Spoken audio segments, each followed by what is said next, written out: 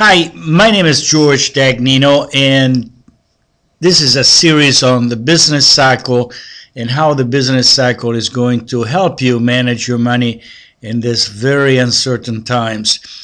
One of the things that is very, very important is to understand where you are in the business cycle. And in order to answer that question, you have to look at the coincident indicators.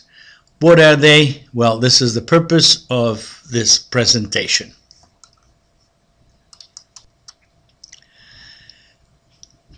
Just as a reminder of what the business cycle is and what we are looking for is that the business cycle shows what is happening now. How's the growth of the economy? Is the economy growth increasing? Is it decreasing? Are we in a growth recession when the growth of the economy is below par?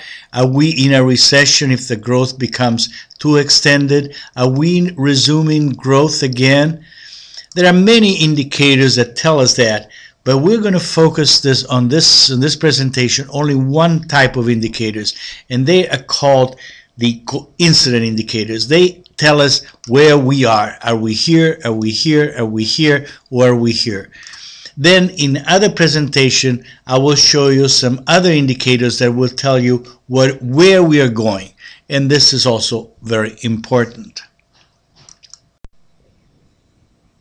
The four main indicators that tell you what is happening right now in the economy and in the business cycles are production, that is how much is produced now by the US economy, income, how much people are making right now, sales means, of course, how much people are buying, and then employments, of course, is how many people are employed. So these are very practical, very specific indicators that tell you what's going on right now in the economy, and they tell you the direction of the business cycle.